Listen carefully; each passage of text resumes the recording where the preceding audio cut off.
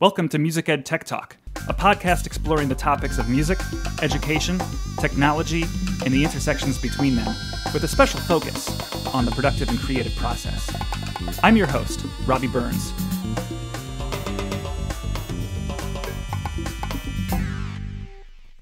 You kind of wonder, or at least I do, like what of this like crazy situation that we're in right now as we're recording this with, all the COVID-19 nonsense, like how much of that is going to stick with kids who are really small. I don't have kids personally, but I have nephews and a niece, and the oldest of them is I think in first grade right now, and the youngest was just born at the end of February.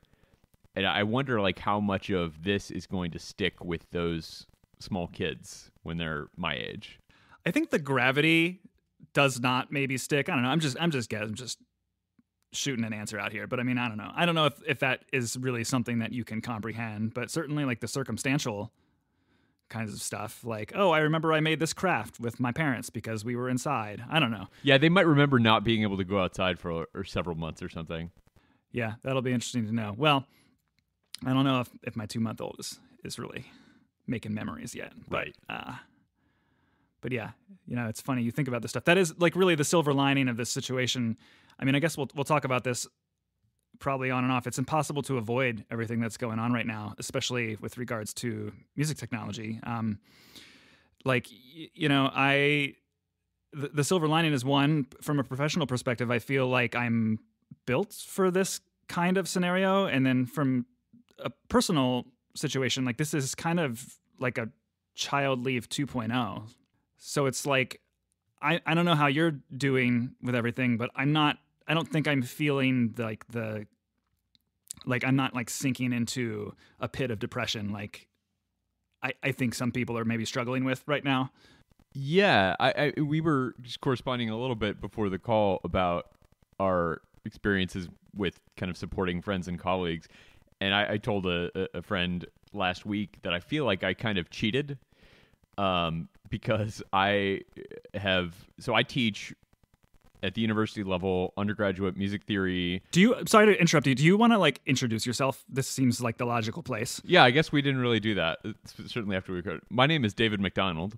I'm a composer and professor at Wichita State University. I teach music theory, and not at the moment, but usually I teach oral skills as well, and music technology, and music composition lessons. And so, yeah, we've been shifting all of our stuff online. Luckily, we had some extra time to do that because we are, as we record this, on spring break, and we will start in just a few days online with all of our classes for the remainder of the semester, which is 6 more weeks of classes plus exams, all online. And who knows what's going on after that. But what I was going to say earlier is that I've been doing all this more or less completely paperless for years now. And so the main thing that I'm not going to have is just in-person like lecture time kind of stuff. And if anything, this is an excuse for me to try all of the kinds of content delivery structures that I've been wanting to try and haven't had the space to try for a while. But I certainly see all of my colleagues who have, we have Blackboard, which is a dumpster fire, but, as Bonaparte said, we go to war with the LMS that we have. And they've never logged into it at all, ever. And so I've been, kind of coaching colleagues through those kinds of things. And it's a thing that I do pretty much every day, for better or worse, when I'm teaching on campus. And that part of my teaching isn't going to change at all. So, yeah, like you're saying, like, I feel like like you said, I'm built for this. This is all the things that I do well. Yeah, I can agree with that sentiment. I think the defining difference is like in the performing arts, they're like, my class schedule, I teach a lot of small pull-out classes, like here's clarinet class, here's flute class, but the band experience, the 60-person in a room, here's the downbeat concert band, like that is not going to be what it was. And that's like totally devastating for everyone, but it's also what it is. It's a fact that I have accepted, and it's all of the rest of the delivery of instruction that I do feel pretty good about. And it's interesting, you see like there's a lot of online, particularly on Facebook, there's a lot of online communities centering around turning musical instruction digital right now, and it's kind of frustrating how like it's like you can like just feel the anxiety, like as everyone is like, which voice app is going to let me like do my band rehearsal, and it's like, sorry, it's done. Yeah, like, it's not going to happen. Yeah, it's not happening. And like you said, it's totally heartbreaking, right? Like it's genuinely heartbreaking. The day we got the order that, or the faculty at Wichita State were informed that we were going to move all of our courses online, we were told in the morning, and students didn't find out until late in that day. And we weren't supposed to tell students. But that day was one of the first dress rehearsals for the opera performance. This opera was cast, like they had auditions and casting in November. And they were prepared to do Così fan tutte last weekend. And they've been working on it for 6 months, and all of a sudden can't do it. That's the kind of thing that heartbreaking. Right, that's the thing that bums me out the most. And like I'm gonna be fine. Like I said, we also moved recently, like between a new house and a new kid, and like plenty of stuff to keep me busy. Like I'll be fine. But like I can just not even imagine what it'd be like to be a 7th or an 8th grader, and like I just don't get to bring my instrument to school and play or see my friends, and to take it to another level. I mean, maybe similar to what you're saying, like I have a student teacher this year, and we just got word from the university that even if my district, which is in the state of Maryland, returns to school this year, because the university that my student teacher is from has shifted online for the semester, she is not allowed to step foot at my school, no matter what. And it's one thing for the instructor, for whatever that student teacher is doing in their curriculum. It's one thing for the instructor to say, yeah, you're okay. We know this is like out of your control, but there's a licensure issue there that is out of the hands of a lot of people.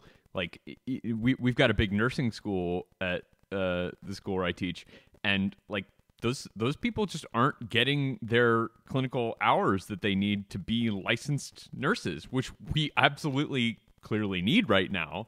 And so obviously, this is a different sort of licensure. But yeah, there's not a great workaround for that. And for, like you said, teaching band, those kids just don't get those experiences, at least not right now. And there's not another thing. I mean, you can give them other things, but you can't give them that. And it's really a bummer. Well, the best you can do is just continue to find the silver linings, however cliche that is. Like I'm trying to think realistically, and I'm not. If there is a teacher who is feeling that crushing anxiety right now, I would say like of the many messages I would want to send to them right now, like the first of which is like that at least for me, maybe people are getting different messages, but the message from my district is like, calm down. Like we're not going to expect anything of you that you cannot handle. And I think there's going to definitely come a time where more of the learning is shifted to online and more is expected of us. But for the time being, I don't think anyone is being asked to rethink how they teach their content.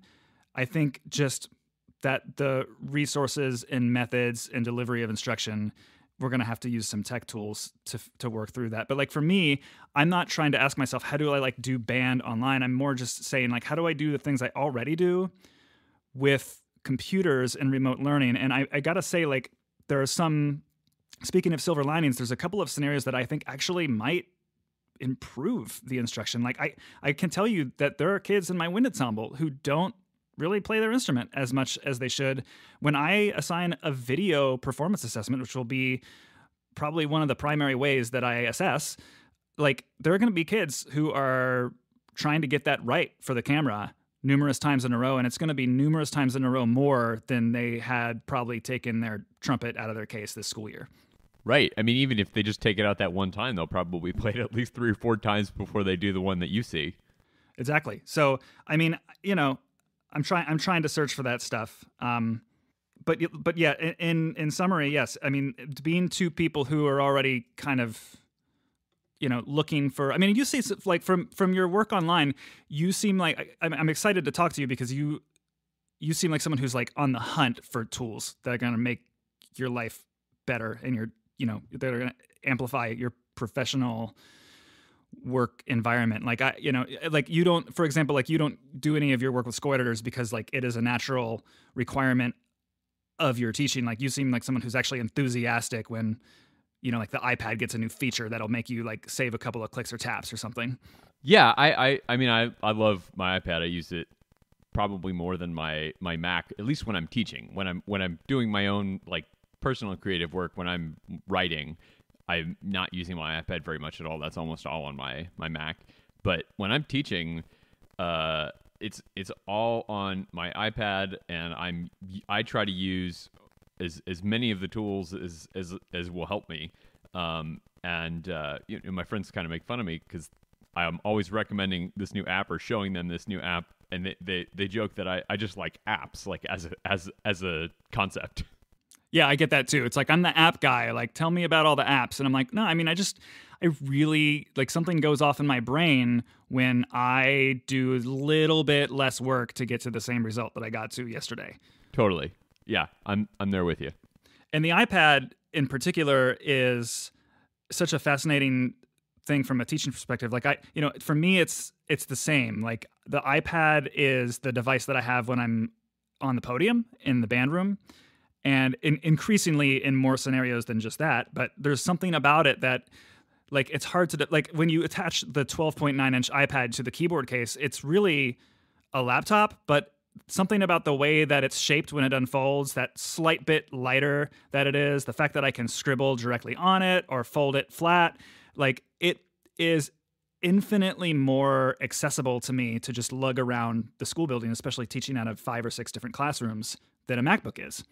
I have a confession for you, and that is that I have never owned any keyboard cases for any of my iPads because I just don't use the keyboard that much with it. I use the pencil all the time, all day long, and I just don't have a lot of use for a keyboard. I carry an Apple Magic Keyboard 2 in a Studio Neat canopy, which is like a kind of hard-sided wrap thing for the keyboard to kind of protect it, and then you can open it up and it's got a stand for your iPad kind of built into the case for the keyboard. It's super lightweight, and I carry that in my backpack, and I get it out and connect it to my iPad maybe once every quarter-ish, like 2 or 3 months maybe. It's very rare. So I'm mostly using my iPad with the pencil, and in fact, you mentioned notation apps, and I do a lot of kind of just poking around the space of notation apps for the iPad. But to be honest with you, I don't really use them very much, if at all, in my teaching, because a lot of the things that I want my students to do, I want them to write it by hand. And so I want to model writing it by hand when I'm doing it in the classroom. And especially for the first year music theory students who are really just getting in the fundamentals, they need to learn certain things about how music notation works and upstems and downstems and what side of the note head they go on. You'd be astonished at even through 2 or 3 months into a first semester music theory course, how many students still are putting downstems on the right side of the note head in staff notation. And so just, having the practice and seeing that happen on the screen and in as many different settings as we can is really important. And even with my composition students, I ask them to start everything that they do on paper anyway. So there's a lot of reasons why I would rather do something like that on kind of more open-ended handwriting kind of situation than music. Also for theory, a lot of the things that you write are using elements of music notation, but are not actually a piece of music in the way that an application would expect everything to like have a complete measure and have, no, like all the rhythm filled in and things like that aren't really how we often use those in an analytical setting or in a theoretical abstraction. So anyway, I don't know how much you want to get into that stuff just yet. Yeah, it's something I do want to get into, definitely. Because you reminded me of, before we recorded today, you reminded me of a great post you published a little while ago called your, I forget exactly the title, but it was about your iPad paperless workflow. And it outlines specifically some of these apps that you're using to take the concept of, digital or a analog portfolio and stack of paper and like getting that onto a screen. So yeah, I think this is entirely interesting. Like I said, the iPad is, the more and more powerful it gets, the more and more attractive it is to me, just because of, and it's so hard to explain because again, it's really not, with the keyboard attached, it's not that different from a MacBook, but it totally is. Just being able to rip off the iPad like you use it and just slap it on a table or hold it in my hands, or instead to, this is another thing. Like the software has just got a little bit more brevity to it. Like when I turn it on and it does the facial recognition, I'm up and using it without the cruft of the Mac that I sometimes get, where it's like system, like some dialog boxes pop up on screen and there's a system update that it's reminded me to do. And I have a lot of little like widgety kind of toolbar stuff that loads up. You know what I mean? Like simplicity. Yeah, all of your toolbar things loading slowly, and then bartender loading and shrinking them all down. Right, all of it. Yeah, the iPad is just on, and I'd love to believe that if we get ARM-based Macs anytime in the next year, that maybe, like, what, isn't there like a famous Steve Jobs ism about like, why doesn't the Mac, when I hit the power button, turn on just like the iPad? Like, make it work like the iPad. Isn't that I feel like I read an anecdote about a board meeting. I don't know. Unless we hear otherwise, we'll assume that happened. I mean, it's just like the iPad. I can just slap it, you know what I mean? Like for some reason, there's this barrier. It's like, I'm not going to put my MacBook on the kitchen counter while I'm cooking, but I have no problem answering some email and sketching out some notation with my iPad right next to me while I'm like managing chicken or something. And that's, to me, the sketching out thing is the really crucial part there. Like, I used my iPad Air 2 for a lot of these things. In fact, the post that that you mentioned earlier, like my workflow with iPad and composition lessons started when I was using an iPad Air 2. But the thing that really made it work for a day-to-day thing is the Apple Pencil, and now the Apple Pencil 2.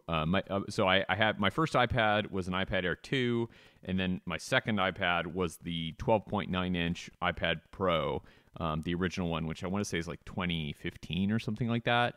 And sounds about right. I'm currently using the 2018, which until a few days ago, as we're recording this, was the most recent iPad Pro. And again, it's the 12.9-inch, which I believe is the one that you just mentioned that you have as well. And so when I was in school as an undergrad and then later a grad student, every week for a composition lesson, which, by the way, if you've never had a composition lesson, this may seem like a weird concept. It's one of the common questions that I get, even from musicians, like, what is a composition lesson?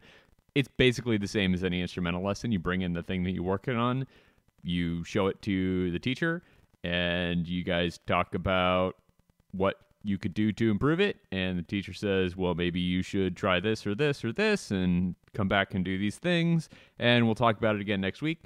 And so as an undergrad, I would, if I had anything written down, sketches on paper, I would bring those in. But then when I started working in the computer, and I have been using Sibelius now for about 20-ish years, I would have to print it all off and bring it in.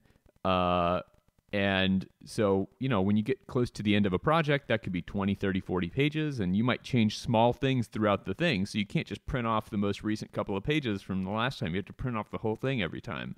So it's super wasteful. And so I'd bring in a stack of papers just to use for that one hour lesson every week, and then immediately put them in the recycling bin. So now my students have a Dropbox folder that I share with each of my students, and whatever they're working on, whether it's on paper, they scan it with their phone, or they can bring in the paper too, that's fine.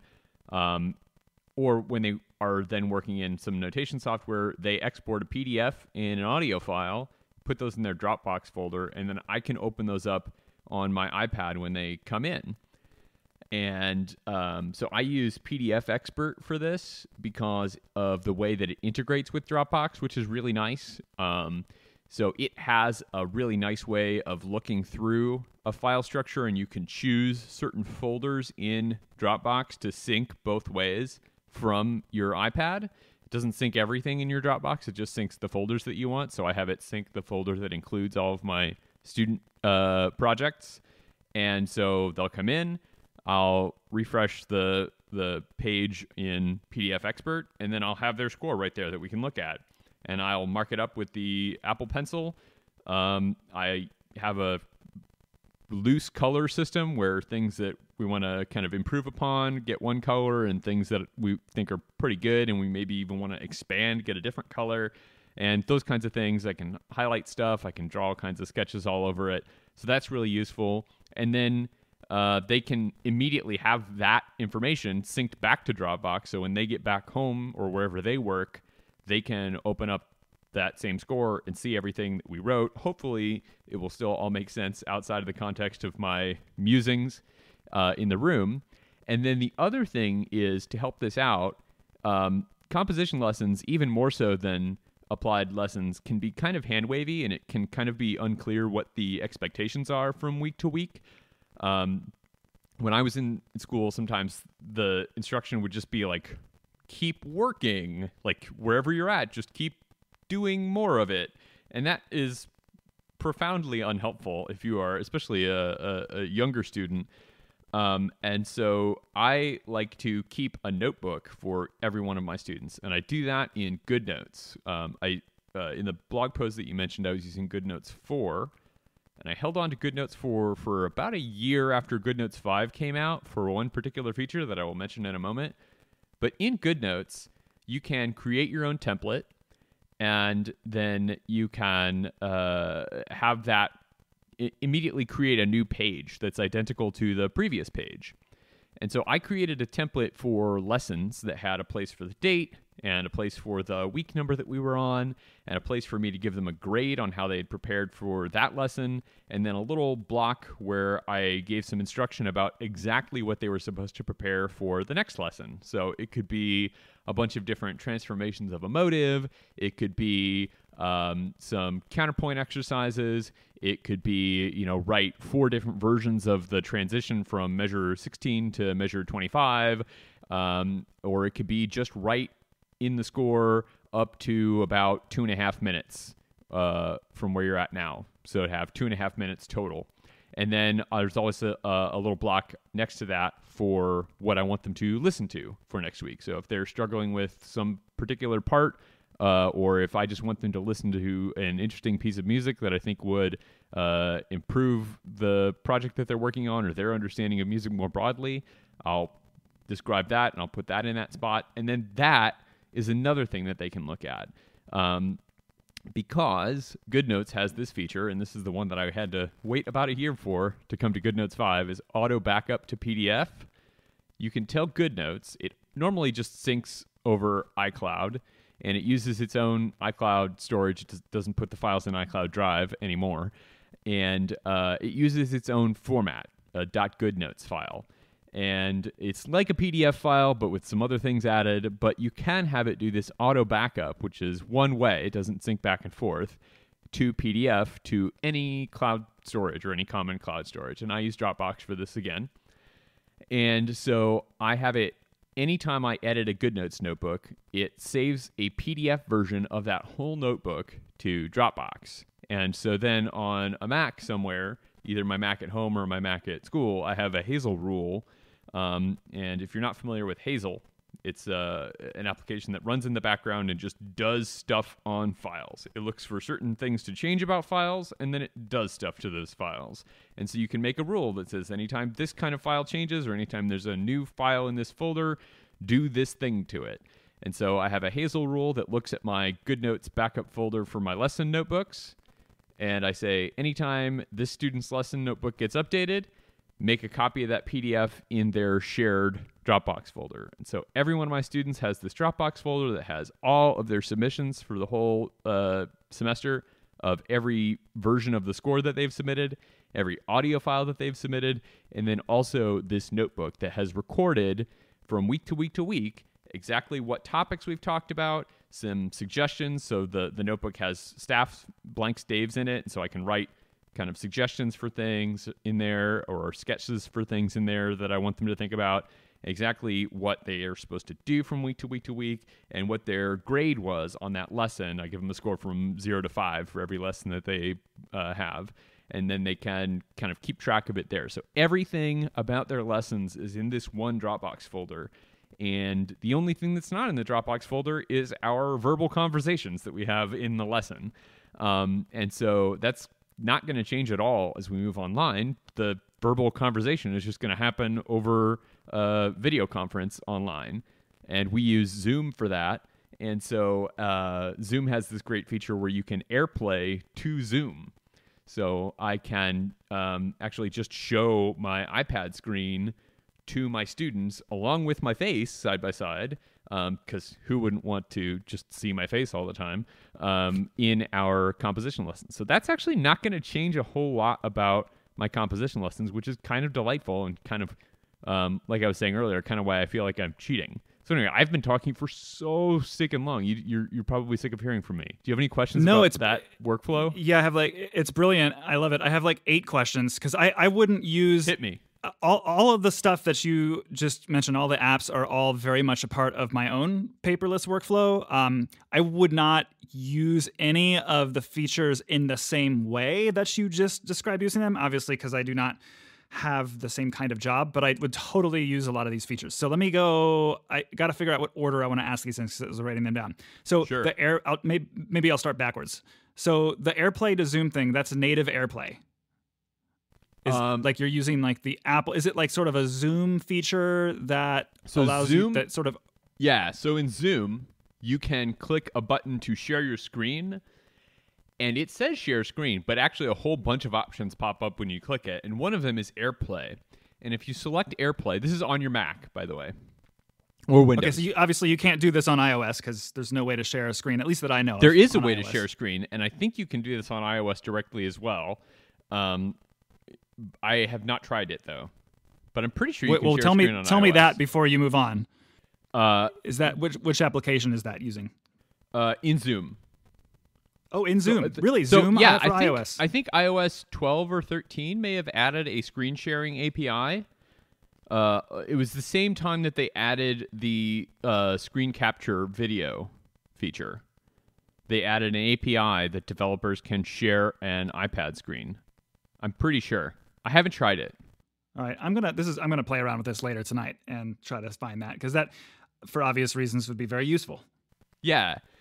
But you're on the Mac. Even though you're doing this on the Mac, are you AirPlaying the iPad screen through the Mac Zoom conference call? Okay. Exactly. So on the Mac, in Zoom, when you click screen share, a whole bunch of options show up, and this is true if you're using Windows as well. You'll get basically the same options.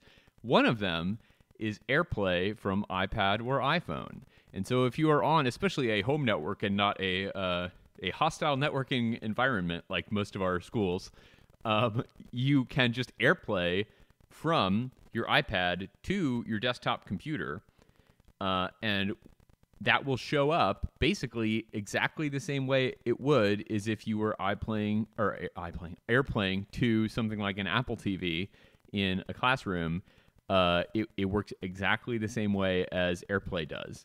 And so when you do that, you turn that on your desktop computer, and then on your iPad, just like AirPlaying to anything else, you open up Control Center and tap screen mirroring or the AirPlay if you just want to use audio, and that will show up as an AirPlay target. So essentially Zoom, and by the way, I'll say the first time you do this, Zoom needs to download an AirPlay plugin.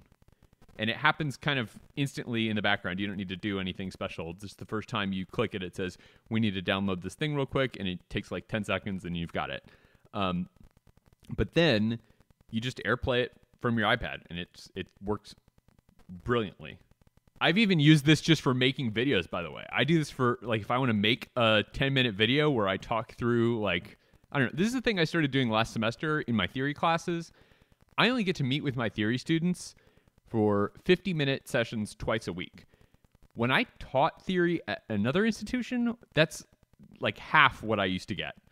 And so in order to save some classroom time, I will sometimes, if I have a lot to say about a homework assignment that I'm handing back, instead of going over it in class, I'll make a quick 10 or 15 minute video of my general feedback on the homework assignment. So like things that I saw a lot of people do, here's this point of confusion that I see. Instead of taking 10 or 15 minutes of my precious 50 minutes of class time to do that, I'll just make a quick video and post that.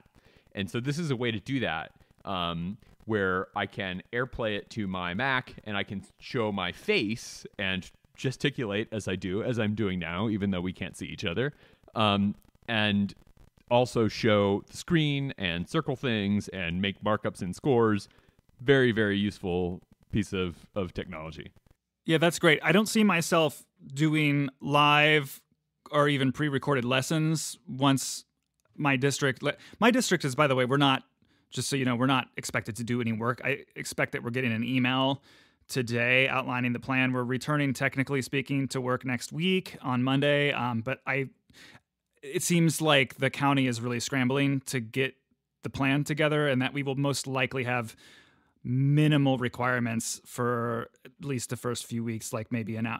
I don't know. I'm just imagining that maybe we'll be expected to give like an hour and a half or so a week of work to students. But anyway, this is a long way of saying like my projection does not include me trying to like conference with students, but I would most definitely love to be able to make a video that involved some amount of iPad screen sharing.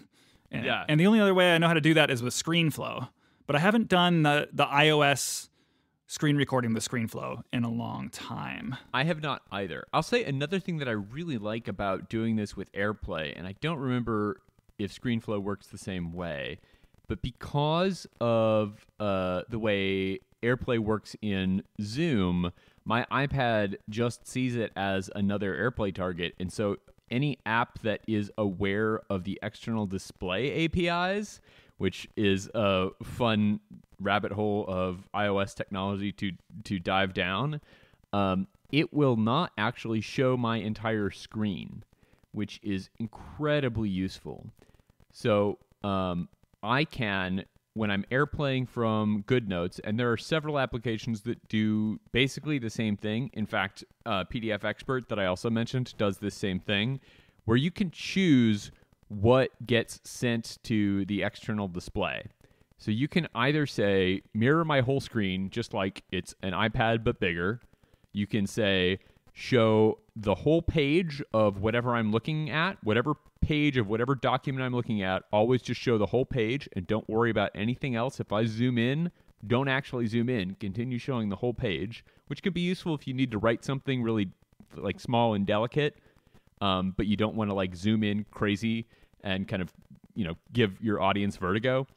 And then the other option is to zoom just like I'm zooming on the iPad, but still don't show any of the user interface tools, don't show any of the Chrome, and critically for all of these, don't show any side-by-side slide-over apps or anything like that. So you can have, say, some lecture notes in another app in split view, and as long as you've got GoodNotes on the left and your lecture notes on the right, if you do AirPlay from GoodNotes, it'll only show your GoodNotes document. So I do this actually in the classroom as well, is I bring an Apple TV with me to teach my theory and oral skills classes, and I plug that into the projector and the audio system, and then I AirPlay from my iPad, and I have GoodNotes on the left, which I treat as a whiteboard, and then on the right in Ulysses, I have my lecture outline. So any things that I want to talk about is on the left, and that doesn't show up on the screen to students. That's just for me. But everything that's on the Ulysses is on the right. Anything that's on the left in GoodNotes, my students can see. So that's a really useful thing too. Yeah. If iOS forgets which app is in the what's the word I'm looking for here? The foreground. Thank you.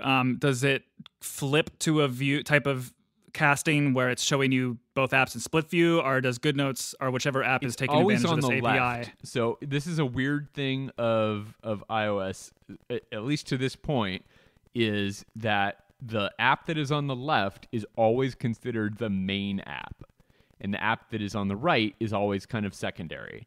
So if you have two apps that are this kind of external display aware, only the app that's on the left is the one that gets to control the external display. Now, you can decide. So if I've got things in split view and in the GoodNotes settings, I say show my whole screen, it will show the whole screen with my lecture notes and everything. But if I tell it only show my GoodNotes display, then it won't ever show anything that's on the right side of a split view, and it won't ever show any app that's in slide over as well. So if you want, you could even have 3 apps up, which I also do when I'm in the classroom to play audio. So I will often have 3 apps running at the same time on my iPad. I'll have GoodNotes on the left showing a score or a sketch or something like that. I'll have Ulysses on the right with my outline. And then I will, in slide over, have Spotify or Goodreader or something like that I'm going to use to play audio from. And that will be in slide over on top of everything. That's like exactly my concert band wind ensemble configuration, only it's GoodNotes on the left, usually showing a seating chart. The right side, I do my outline in Omni Outliner for my rehearsal agenda. Totally. And that's usually on the right. And then Tonal Energy, or actually sometimes Fourscore is on the right side of the screen, and then either Tonal Energy or the outline, and Omni Outliner is a little slide over thing. But yeah, I don't really always fully understand how I'm making the GoodNotes thing work. I just know that I am. So once I get it into that left position, I was not aware that you had the level of refined controls that you do. I do know that I have that overtake the screen thing checked, and that it does show all my students see is the seating chart. And then I can have all my other stuff going on. I do the seating chart because it's sort of like a behavior management tool. Like they get feedback, like nonverbal feedback from me about what they're doing, like posture check-ins. Oh, very all clever. Sorts of things. Things that like I'm not sure every administrator would love. But I have a real special concert band this year, and they need all the it's the kind of thing where it's like you can't be talking right now. It's like, well, I wasn't talking. I'm like, okay. So I'm going to use a red letter T on your name is going to mean that you were doing an action that I consider to be talking. Let's go from there. And it's funny, it started by accident because it was by mistake on the screen at one point where I started doing, because I have like a green pen and a red pen. Of course, it's all digital now, so it's like it's a color on GoodNotes, but like the green dot or symbol on your name means that you're modeling something superior, and a red dot means you need some kind of improvement. And I remember the first time I accidentally started doing some red markings on the seating chart, and everyone got really silent. And I'm like, why are we so quiet right now? I realized, GoodNotes is on the screen. Maybe I should try this again tomorrow. And they beg me for it. Like if we're having a bad rehearsal and we're just not getting things done, they're like, can you just put up the seating chart on the screen so that we understand what you expect of us? And I'm like, all right, I didn't know that being decent required that, but I'm here for you. So yeah, totally. I can totally see that. My students, sometimes I forget when I'm AirPlaying stuff, and I will start making notes in a score that are not necessarily relevant to what we're talking about in class. But yeah. By the way, if anybody is using GoodNotes and you want to do this, if you click or tap the share icon in the top left of GoodNotes, at the bottom there's 3 options for presentation mode, and you can choose which of these 3 modes: either mirror the whole screen, mirror the page that you're on, or mirror the whole page that you're on. So yeah, I didn't actually even know that was accessible from the share sheet, so that's super helpful. Yeah, it doesn't make sense that it's on the share sheet necessarily, because it seems like you would be exporting a file, but that's where those things live. It's very strange, but yeah, I would be. Yep. Yeah, I like it a lot. And so it's really changed. Another thing that I do, by the way, while we're talking about how I use this in the classroom, is a lot of times, especially in oral skills, when I'm doing a dictation, I can have the dictation on the left. And one of the reasons I use Ulysses, I used to use just text files, and I would pull those up in like a text editor, is that I couldn't have images or anything in there. And so now I'll have images of like melodic dictations or something in my outline, and those are in Ulysses. So I can pull those up in Ulysses and play them from there, and I can kind of sketch out individual kind of waypoints in the dictation as we hear them, or we can talk about them. Hey, what note do you hear it end on? And then I can fill in the ending note. What note do you hear is the highest note? And we can fill that one in. And at the end, instead of having a student, when I was in school, we would come up on the blackboard and write it on the blackboard if we thought we had the answer. And now I can just go over to a student's desk and snap a picture of it with the camera on the iPad and drop that into the whiteboard document in GoodNotes and show that on the screen to everybody.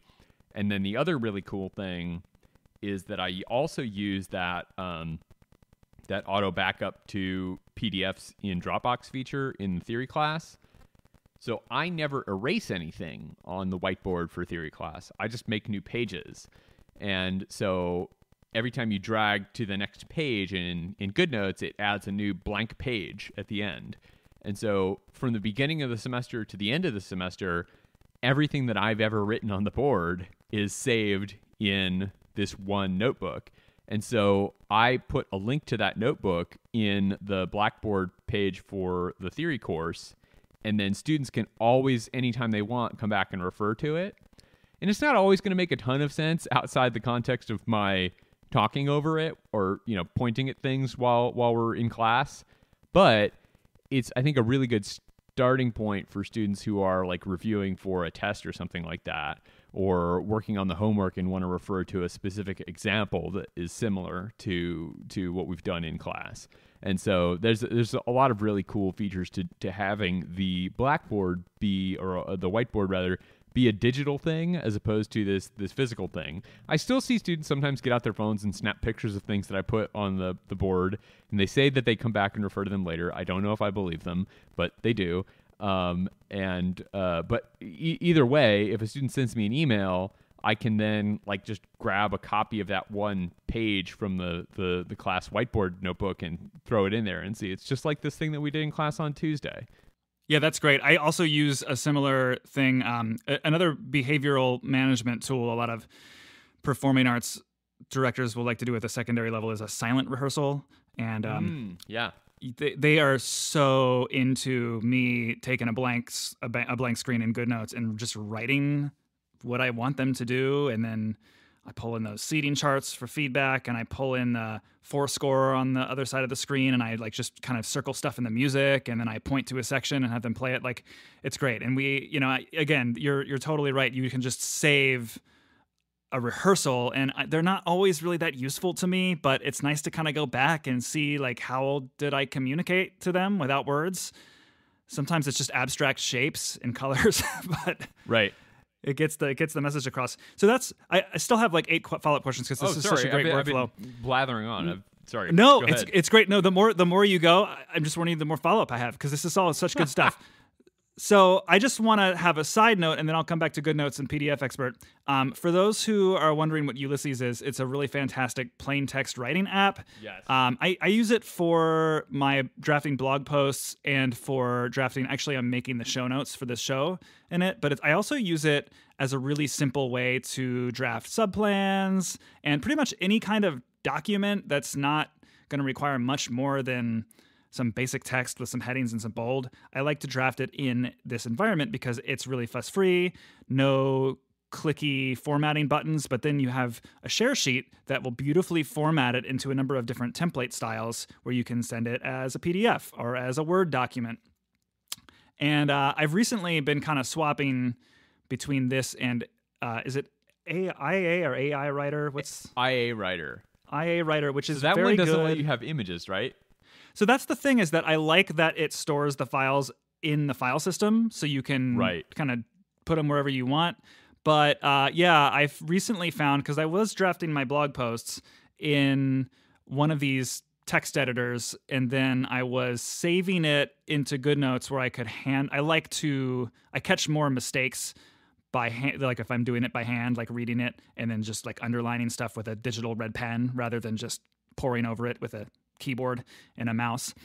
So I would do this, but then I wanted to I use enough images that it was getting frustrating that I would have to remember, take screenshots, but then remember where I intended for them to go. So I'm back using Ulysses again. It just is so frustrating that I use Squarespace to host my actually my school and my personal website, and there's no API for for using a third-party app to publish to your blog. So like I do all this fine work in Ulysses, for example, with the images all in line, and then I have to like basically export it as rich text into my blog and then re-add all of the images that I've already captioned and everything. It's kind of frustrating. But Yeah. The at least what I have found is lately, instead of GoodNotes as the handwritten editing tool, I'm actually exporting from Ulysses to Microsoft Word and then putting it in Pages. And Pages has this great annotation feature where with the Apple Pencil, your underlines and circles and markups cling to the words they're associated with. So, and they even like if you underline a sentence and you write a little note above it and then you later fix it or even just delete, for example, a sentence, all the annotations just magically delete right with the text because they're linked. So I'm just finding that as a super useful, I'm sure it's probably very useful for teachers who are grading papers also. So I mentioned it there because it's like for the first time I've really given that feature an honest shot, and it's very lovely. Yeah, so I don't write probably nearly as many blog posts as you do, but I similarly do most of my writing in IA Writer, and I really like having a big flat folder of Markdown files, and I just put in a little placeholder for myself where all the images are going to go, and then I put them all together later in whatever the publishing platform is. And that's particularly useful for me when I'm writing for scoring notes or something like that, where I'm not the publisher of that publication. That's Philip Rothman's project. I just contribute to it. So I can't like get API keys for his WordPress installation, and I can't like, I can't install plugins or anything like that. So I just, export my Markdown stuff to HTML from using Marked on my Mac, which is a wonderful utility if you're a nerd enough to want to write everything in Markdown like me, and just post HTML into the WordPress page, and then I'll bring in my images, which I create separately, and put them in place of all of the little placeholders that I've left in my blog post. Yeah, I dig it. Marked is a super app. I love it. All right, I have more PDF expert questions. So, I want to come back to like now 20 minutes ago and just say it's. I love You're like just like my students. Like, what's that thing that you said like a half an hour ago and then kept talking for 30 more minutes? Oh no, but it's great because I'm not gonna ignore an offhanded mention of Ulysses without giving it my wholehearted stamp of approval on my podcast. Excellent. Like, it's yeah. It's a great tool. And if you're a teacher and you're like wondering like what is Markdown and why is this useful? I did a guest post for Katie Wardrobe's Midnight Music where I talked about 10 lesson planning tools that I'm using, and I think I did an okay job there of explaining very, very, very briefly what Markdown is and why it's useful. And I am deeply in love with Markdown, and there's another really useful thing that I do with Markdown and Marked, where Marked in particular honors this feature of a flavor of Markdown called multi-Markdown that it calls file transclusion, and Marked has its own syntax for this too, but you can like basically insert the contents of one file into another file. So I use this in particular for things like syllabi. So if you've ever taught a university course in particular and you have to prepare a syllabus, oftentimes, especially this has really grown out of control in the last 5 to 6 years, at most institutions, there are pages and pages of required policy stuff that you have to put in your syllabus. And you have to do that because it's important, but it kind of obscures the critical parts of your course sometimes, which is a little bit annoying. But you have to do it, and almost every semester they get updated. And so I have sections for all of these required policies, and I put each policy in its own file. So like, for example, the College of Fine Arts has a laptop policy. And so I have the laptop policy in its own file. And then in every one of my syllabi, I have a little line that brings in that laptop policy from a different file. And then inevitably next semester, when that laptop policy gets updated, maybe because we're still online, or maybe because something changed about how laptops work or whatever, I can update that one laptop policy file, and then it instantly will kind of populate out to all of my syllabi that refer to that laptop policy file. Yeah, that's super smart. That's the kind of thing that I would do and then forget that I lacked had the foresight to do it. then I would redo it later the hard way. That's very, very cool. I actually did not know that was a multi-markdown feature. Multi-markdown is it's just a flavor of Markdown. I do tables. That's about it for me in multi-markdown. Are footnotes also technically footnotes considered? Are also multi-markdown. So if you use footnotes, footnotes and tables. That's the extent of my multi-markdown. That's so cool. So I want to talk about like you're kind of like hacking the Dropbox backup as a feature for sharing work, which I think is interesting. Right. Gosh, I do wish that iCloud Drive had the same APIs as Dropbox, because I'm like getting closer and closer to ditching Dropbox every day. But then I'll need to do something like that kind of workflow, and it's like, how are you ever gonna make that work with iCloud Drive? I actually think it's frustrating. Like GoodNotes, I wish that you could do the backup to iCloud Drive and have it actually expose the files to the file system, because if you are using GoodNotes on the Mac, which you now can do, they have ported their iPad version over to the Mac, but it doesn't, like, everything is siloed in the GoodNotes app. Like, there's no exposure to those PDFs. Now, if you drag them outside of the GoodNotes interface into the Finder, it works exactly like you would expect. Your PDF goes to whatever folder you want it to go to. But it would be cool if I could, without any effort or duplicating the file, if I could just search the Spotlight for something that's in my GoodNotes library on the Mac. Now, I think prior to GoodNotes 5, it did store all of your notebooks in iCloud Drive as .goodnotes files. I could be wrong about that, though. I don't remember, because I actually did a lot of Dropbox cleaning and Google Drive cleaning recently in anticipation of the new iCloud shared folder feature, which just dropped earlier this week. And I found an old Dropbox folder of a bunch of really, really old GoodNotes seating charts. So I think I must have been using the Dropbox version of that when I was on GoodNotes 4. Yes, and they have changed the way they use the Dropbox API as well. And in part of that may be because that Dropbox has changed how some of the API things work.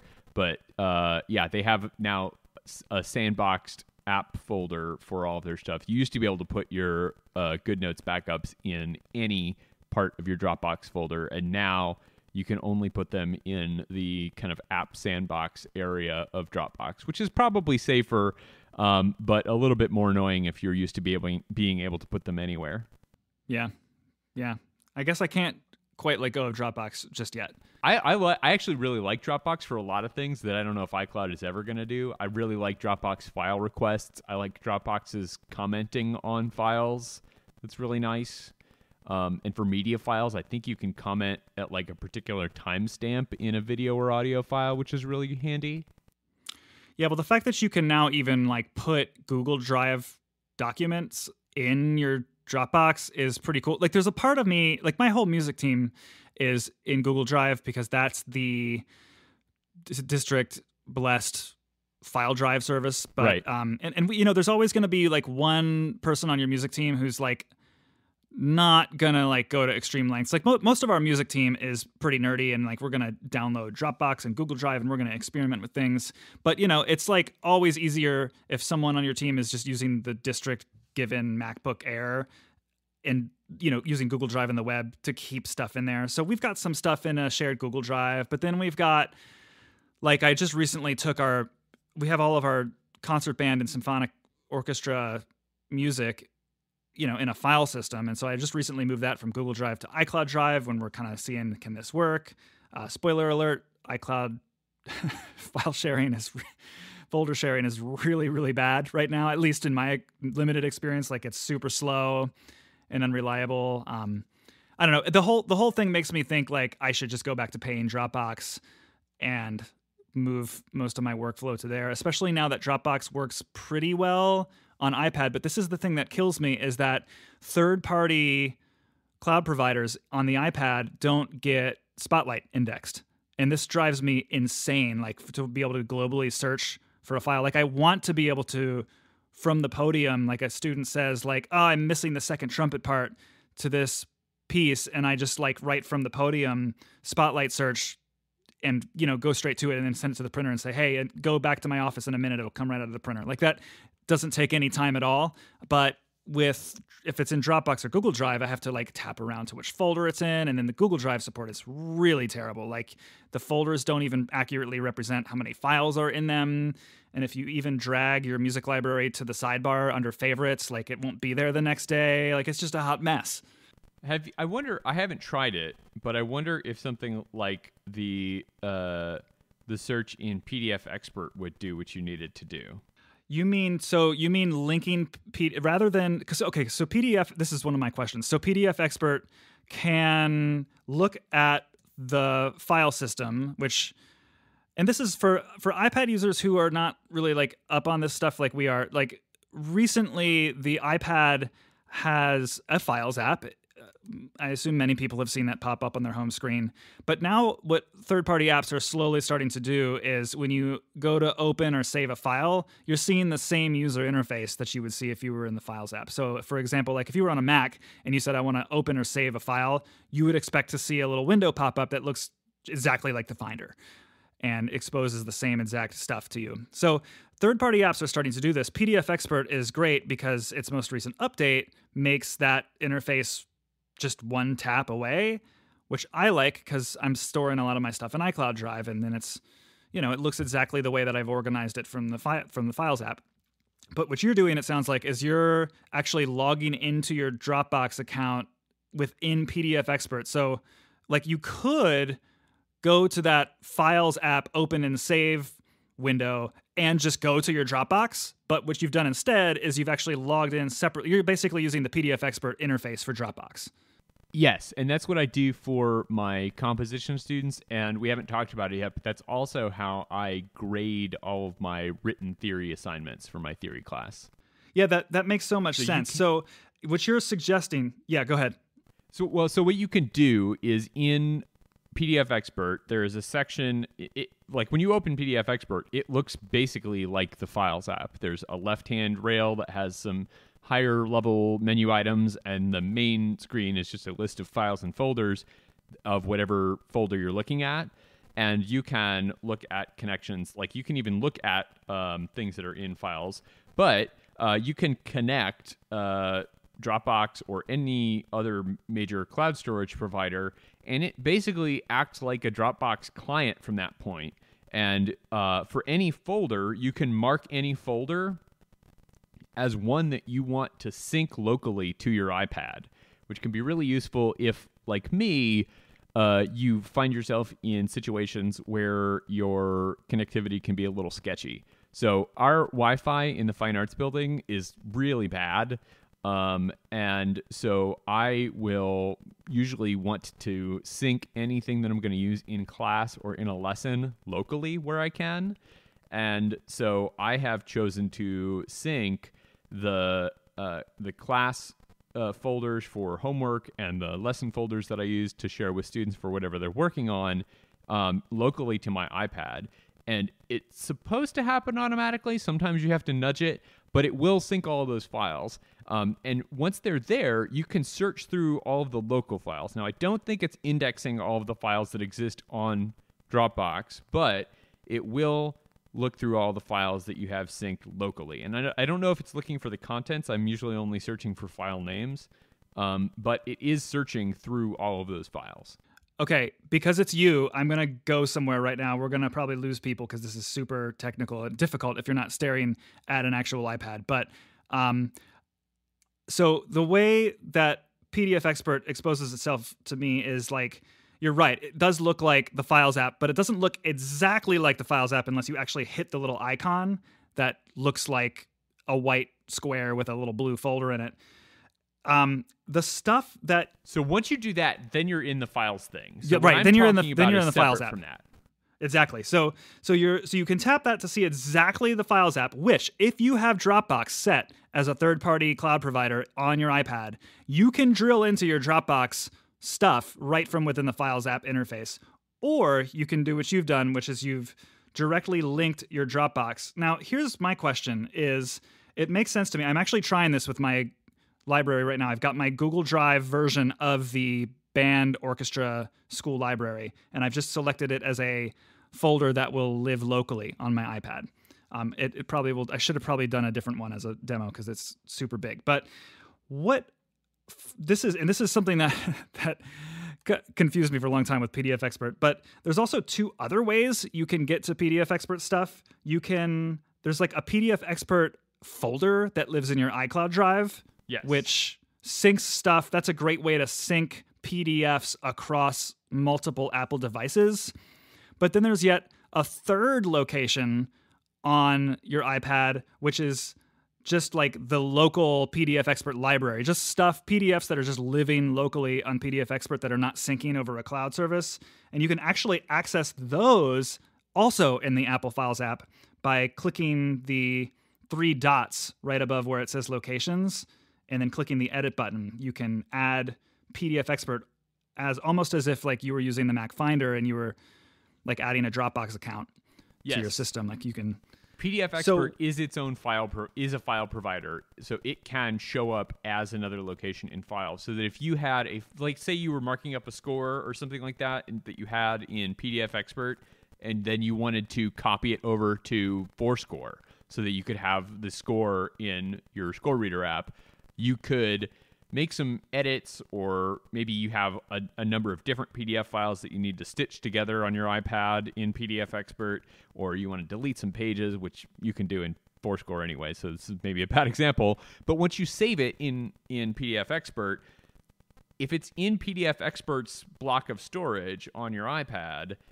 it's just another file provider, just like Dropbox is a file provider. And so in the Files app or in the Files provider thing that you can get when you want to add a file to Fourscore, you can just pick the PDF Expert option there and then grab any of those files to move over. So if I have selected, let's say, so I've linked Google Drive directly to PDF Expert, which means that I can just tap directly on the Google Drive icon and see it through the PDF Expert interface. And I select a folder of PDFs to sync locally to my iPad. Does that expose it to the PDF Expert extension in the Files app, or can I only see that locally synced folder when I'm in PDF Expert? I think, now I have not tested this, but I think you can do exactly what you're describing. I am going to try it right now. So if I open Fourscore and try to add something, well, you know what? That is not true. So my synced files are not showing up in the file provider when I go through another app. Interesting. So stuff like that, then it seems would show up just in PDF Expert. But what you were suggesting a few minutes ago was maybe because PDF Expert takes advantage of Spotlight Search, maybe it would take whatever synced folders I have selected and allow me to search them globally, which would be a totally fine solution to this problem. So I don't know actually if it's providing its search to Spotlight. I was using PDF Expert's own search. Okay, I gotcha. I'm not sure if it is providing that search information to Spotlight. I can test that though. Yeah, I don't think it is, but I will say that it is. Oh, you know what? PDF Expert does provide stuff. I had to scroll down quite a bit, but PDF Expert documents are showing up in my Spotlight search. Okay, now just tell me that a locally synced folder is showing up. So the file that I'm looking at is in a locally synced folder. Brilliant. Okay. So this could be a solution to just sucking it up and leaving everything in a Google Drive. Possibly. I have not done it with probably the size of the document set that you're talking about. Yeah, I totally understand that. That could be a limitation.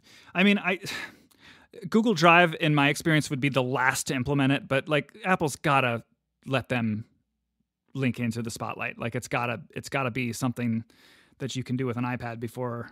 I mean, I hate to be one of these people who's like, well, the iPad isn't really a professional tool until this, but that really feels like low-hanging fruit to me, that if I search for a Dropbox document on my iPad, I can't really see it unless I actually go to the Dropbox app. That makes me feel like, getting my Mac out of my suitcase. Yeah, the one that drives me nuts is that anything that I want to favorite in the Files app is just, if it's not in iCloud Drive, it's just not going to be there the next time I open the Files app. If I can favorite whatever folders I want in Dropbox, as soon as I close the Files app and reopen it, they're gone. It's funny you mentioned that because I have certain folders that will consistently stay there and certain ones that will not. So like my shared Google Drive folder with my music team will stick, but the music library folder, that's one layer within that folder, will never stay. So, but every folder that you favorite that's in iCloud Drive is going to work every time. Yeah, it just does not make any sense to me. Right. So there's some work to do with file management still. I mean, I'm ecstatic that we have the Files app, but there's work to be done. Sure. Since you're a PDF Expert Power user, I read in their PDF Expert 7, which is the new version, I read in the feature list that there was PencilKit support, but I can't find it anywhere. Am I making that up? I am not sure what you mean by PencilKit support. So PencilKit is the API that it's like the thing that shows up when you select markup, where you get the same tools that you would get if you were drawing a sketch in the Notes app. Oh, I was assuming that meant that they were using Apple's inking engine instead of their own. It could mean that, because I think PencilKit is pretty broad. So I do think that PencilKit means that also. So when they say PencilKit support, maybe they're just saying that part of the API is now built into their application. Because like when I use MindNode, which is a mind mapping application, when I go to do the screenshot of my document, I can select an option that says full screen, and then it'll actually fit the whole document into the view and then take out all the app Chrome, like all the buttons and knobs and whistles and things, and I can just annotate the document freely, much like you would do with a PDF in the Files app or a PDF in the Notes app. So I'm looking for, I would love to be able to use the Apple tools in a lot of third-party stuff just for consistency, but... Right. Well, I actually, so I'll say I really like the tools that are built into PDF Expert. So when you're looking at the markup tools in PDF Expert, you have a bunch of tabs across the top when you're looking at a document. And by the way, I'll also add that PDF Expert has exactly the same 3 AirPlay settings that GoodNotes has. They call them slightly different things, but you can do all those same 3 options in PDF Expert as well. And maybe even 1 or 2 more. But so why do you? Sorry, I'm cutting off a really good thought, I'm sure. But like, why do you use both? I'm just because I use both also, and I don't know why I use both of these applications. That's a really good question, and the first reason is that they did not always both do both of these things. The second reason is that I use GoodNotes for things that are either going to just be for me or are only going out. They're not coming in very often. So things that are teaching things, things that are notes for myself, those happen in GoodNotes. For PDF Expert, those are things that are going to be back and forth a lot. So those are things where I want to be able to sync back and forth. So for grading homework, I want to bring those in, I want to mark those up, and I want to take them back out. If I wanted to do that same thing in GoodNotes, I would have to import all of these things as GoodNotes notebooks. So it converts them from being PDFs to being GoodNotes notebooks, and then export them back out to being PDFs so that I could hand back my homework assignments, right? So that's like a kind of it's a subtle but fundamental difference in how I'm using those files. It is, yeah. And for me, a lot of it comes down to user interface. Like and maybe there's a way to do this in PDF Expert, but I love not needing to click any buttons to start scribbling on a GoodNotes document. And for me, PDF Expert is for the stuff that I want to stay living in my file system.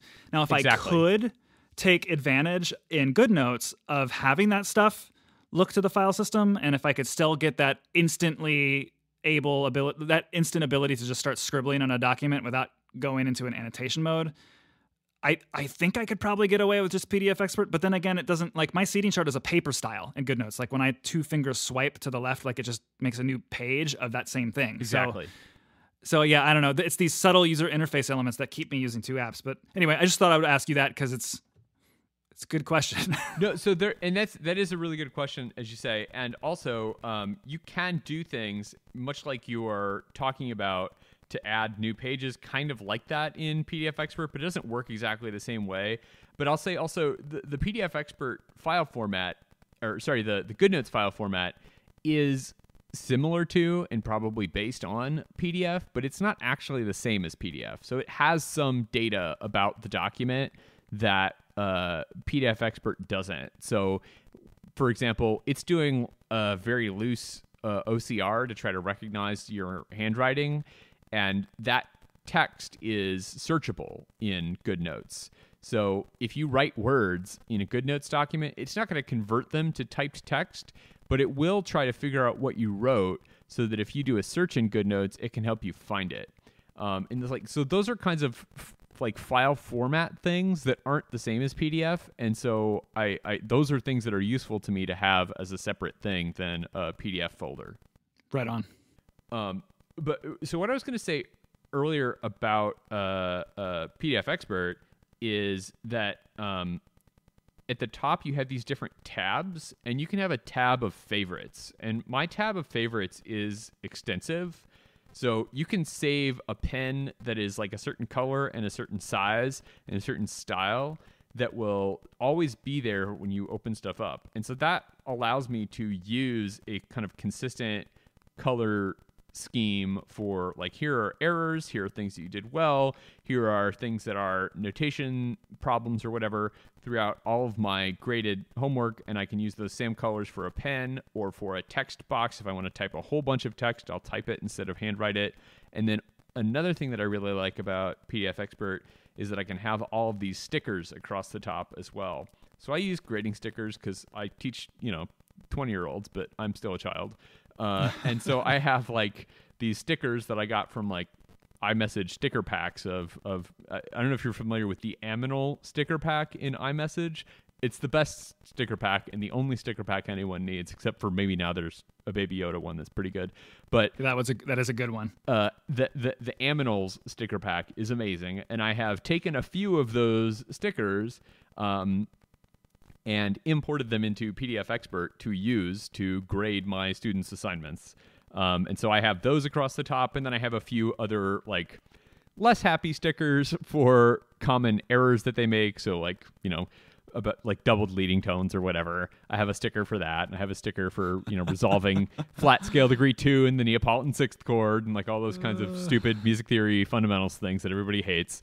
Sorry to traumatize everyone. Should have given a trigger warning for lowering the 7th scale degree or whatever. So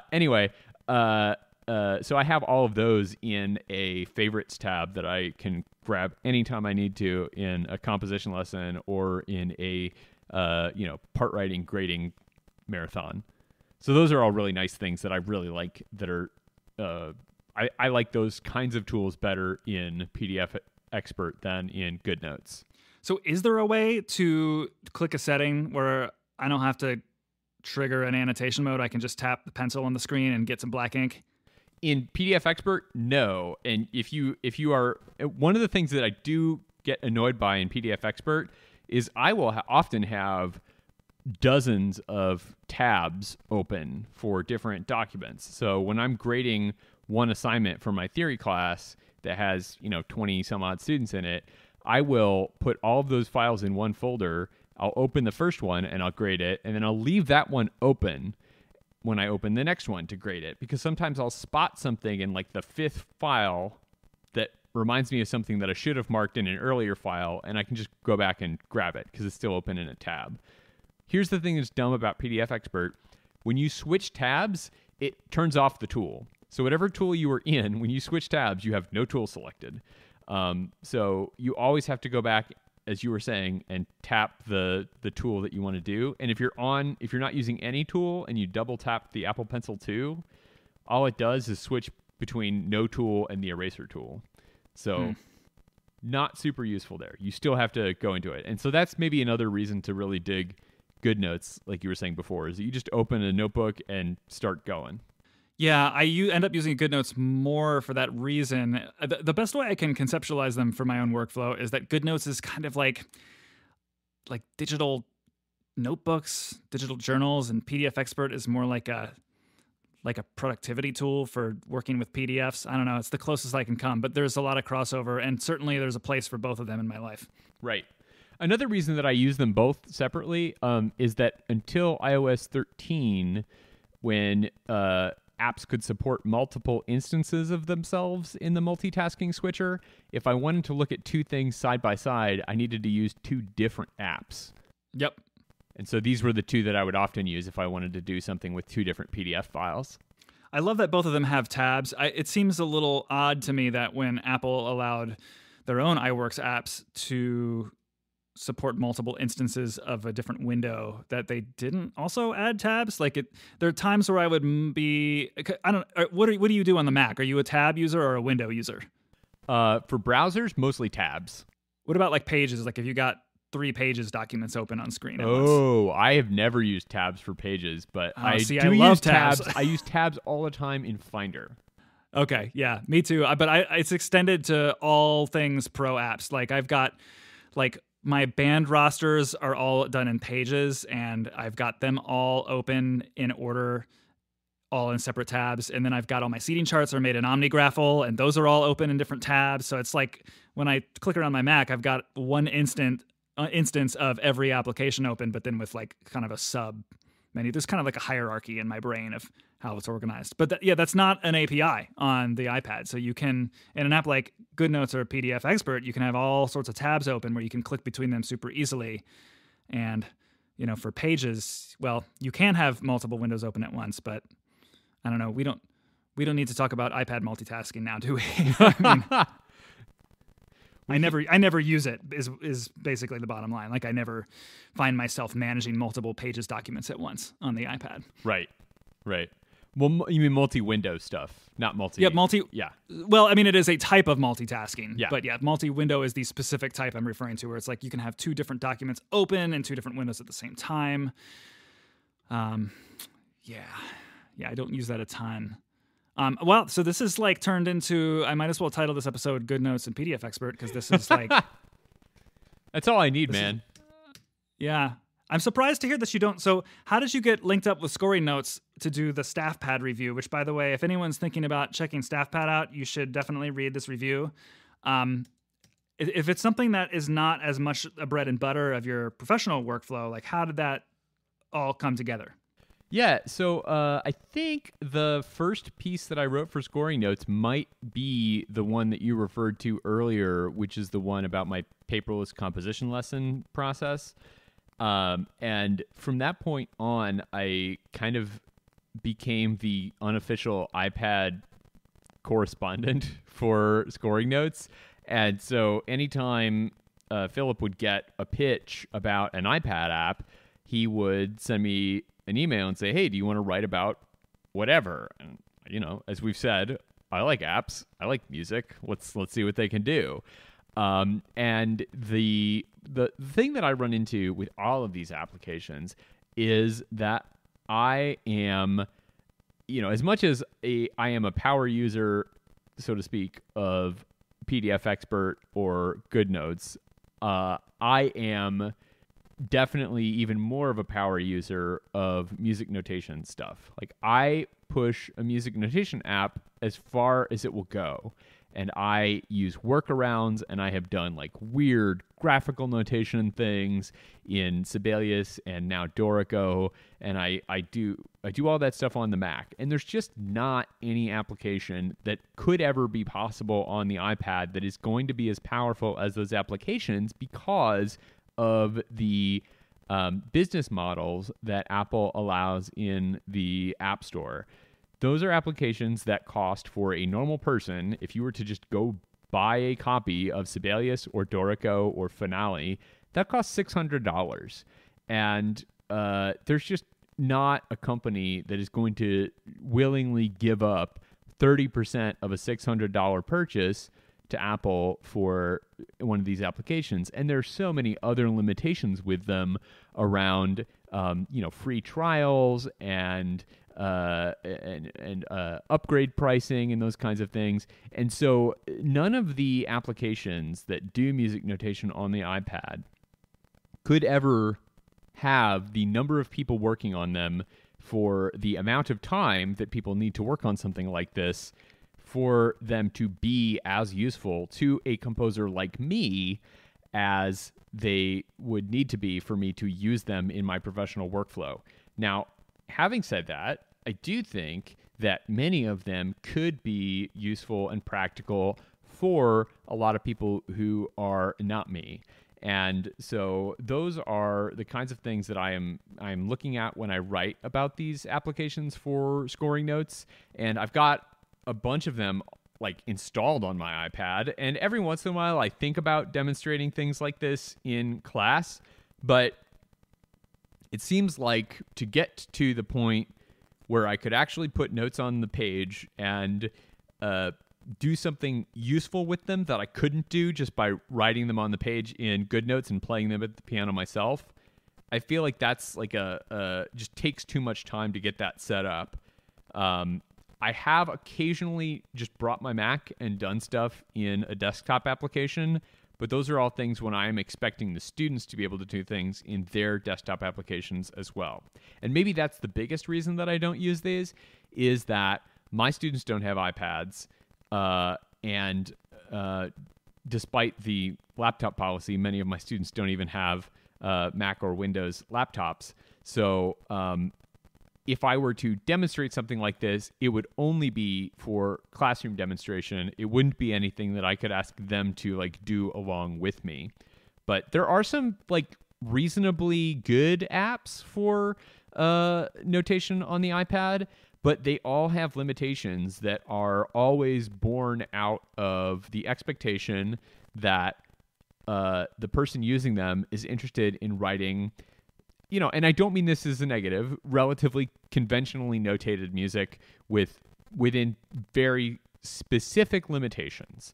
But you're totally right about where some of this iPad software like strikes a balance. Like for me as a band director, and I used Sibelius for a number of years, and now I use Dorico on the Mac, and StaffPad for iOS is a really, really good balance of just the right things that it does and just the right things that it does not do for a middle school band director who is largely like, I'm reconstructing missing flute parts from my band library and adding extra percussion parts to, for my 10-person concert band percussion section. Like, I don't need to do graphic notation or even have the most advanced engraving tools. For someone like me, StaffPad is like finally the iPad app that does exactly what I need it to do. Yeah, I hear you. And it does a lot of things better than any other option.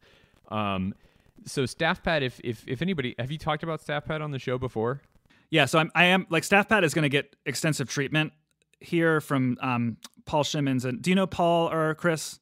I do not. They have two blogs. One of them is iPad and music technology. The other one is music education and technology. I don't know. And like, there's only so many words you can use if you're in this space. I forget like what order their blog titles go in, but yeah, they're both music education technology writers. And we've been beta testing StaffPad. I imagine you also were, since you had a review out on day one. Right. So it's like gonna get the full public school educator, here's what we think treatment, but by all means, give the overview now, because it's worth mentioning. There've been a lot of applications that have tried something like this, where you handwrite with a stylus on a screen to make music notation happen, and have that handwritten music notation converted into beautiful engraved, computer engraved music notation. And the StaffPad originally came out several years ago on the Microsoft Surface, and I was super bummed about that because I was a very recent iPad and Mac purchaser at the time, and it just couldn't work for a number of reasons on the iPad at the time, and so they went all in on Windows, and they were like super prominent in Microsoft marketing stuff. Like, they were on stage at Microsoft events. And so there were a number of other apps that came out in the meanwhile. A lot of them used kind of off-the-shelf handwriting technologies that they kind of just shoehorned into their applications.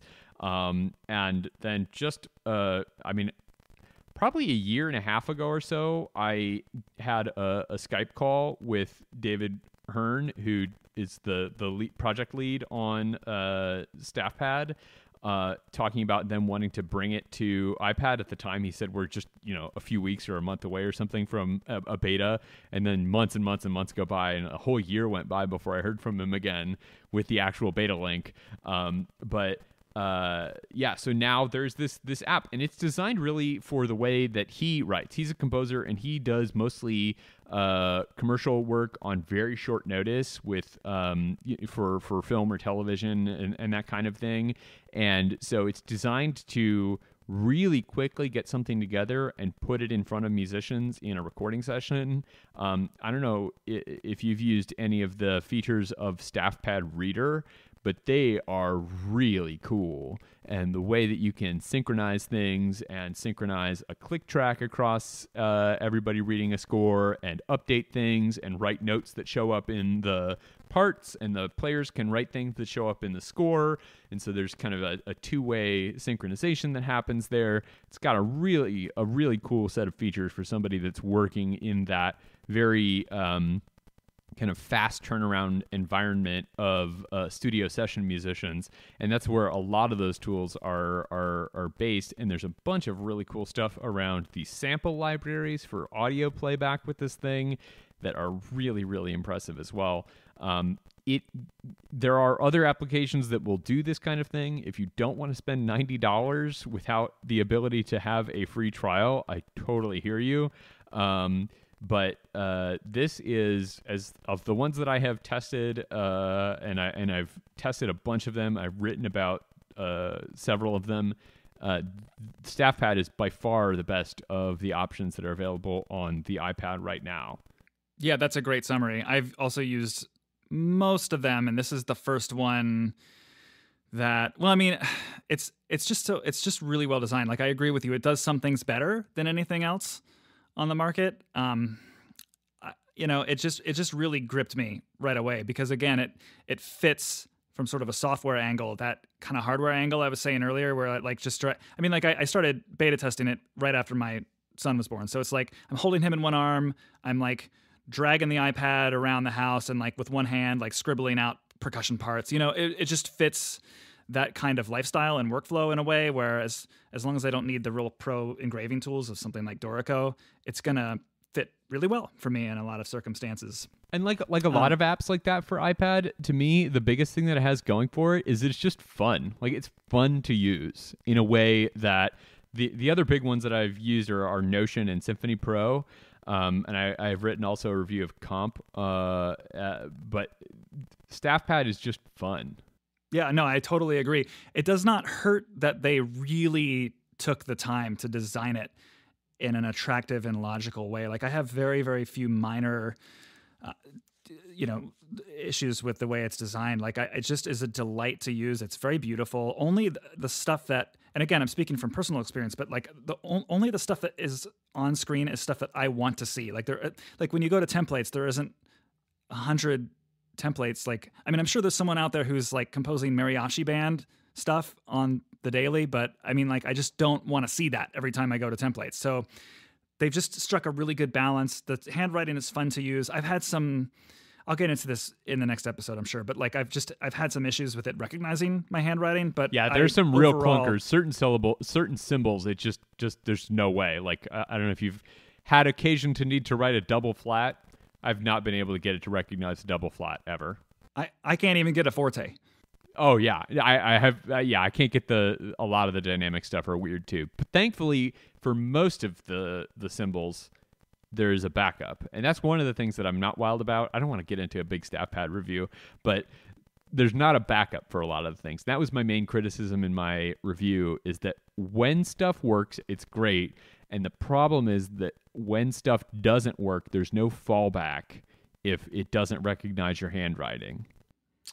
Correct. Yeah, and that's one of the things that really distinguishes this. Like it starting on Windows makes sense because at the time, there was no official stylus from Apple that could compete. But the thing that almost is kind of frustrating, however excited I am on that it's on iPad now, the thing that Windows has going for it is like ultimately that thing is running the same operating system that you're running if you're at a desktop Windows machine. Like you can plop that thing on the keyboard, and I'm not sure if the Windows version will let you input notes with the keyboard. No, there's no MIDI support on that too, and it's one of their long running. If you look at forums and things about StaffPad, everybody's like, man, I want to use a MIDI controller. And that's one of the things that I knocked them for in my review too, is that sometimes it's just faster for me to use a MIDI controller than it is to write by hand. So I guess then that my Windows argument doesn't really stand if that's the case. But I mean, the fact is though that it is one operating system for both the touch and also for, if you're using it in a desktop mode. I guess that doesn't really hold up if you're not able to input any notes using the computer keyboard. But I mean, but I will say though, if you are using another one of these apps, you can plug in a MIDI keyboard to Notion or Symphony Pro, and you can enter notes with a MIDI keyboard on iPad even for those apps. Sure. I want to actually touch on something that you said about payment on the App Store, because one of my long-standing dreams is that we will start to see a shift in pro software for the iPad. I think, stuff like StaffPad gives me a lot of hope. The Adobe stuff, like with Photoshop recently released and Illustrator coming hopefully later this year, like it seems like the tide is turning a little bit.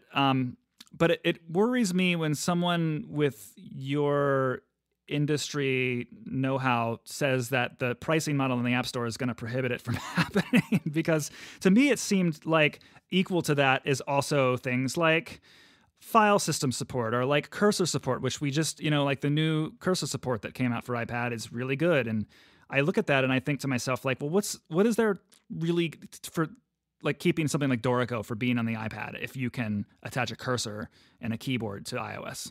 It's not a technological problem. It's a business model problem. It's an App Store policy problem. If Dorico costs $600, which I'm pretty sure it does, I think it's pretty hard to argue that Apple is offering $180 of value on that sale. And I don't think it's fair to ask Steinberg to give up $180 of every purchase of a license of Dorico. Having said that, one of the bigger annoyances that Dorico users have is the hardware licensing thing, where you have to have a little USB dingus plugged into your computer the entire time you're using it, unless you use the software licensor, and that's a whole nother thing. But one nice thing about the App Store is that it's pretty hard to pirate software from the App Store. And so that might be a thing that appeals to a company like Steinberg developing something like Dorico. And I will say that Steinberg makes pro apps, sort of, for the iPad. You can get a version of Cubase for iPad, and it's extraordinarily powerful. As we're recording this, it is on sale for 30% off. So if that sounds like something you'd like to play around with, check it out. It's normally $50. It's currently 33 something. But you should check it out. But it's still not the same as Cubase. For a number of reasons. There's not a plug-in architecture that's really possible in the same way on iOS, and all these other concerns.